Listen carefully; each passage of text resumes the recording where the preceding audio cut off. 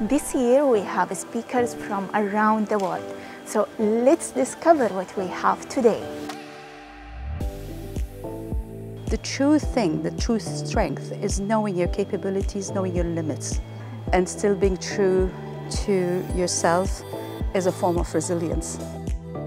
Resilience means coping with the current threats of the very complex cyberspace, coping with the uncertain.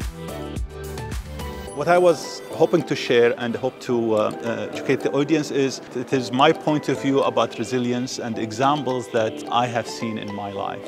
It's very inspiring. Amazing. It was really good.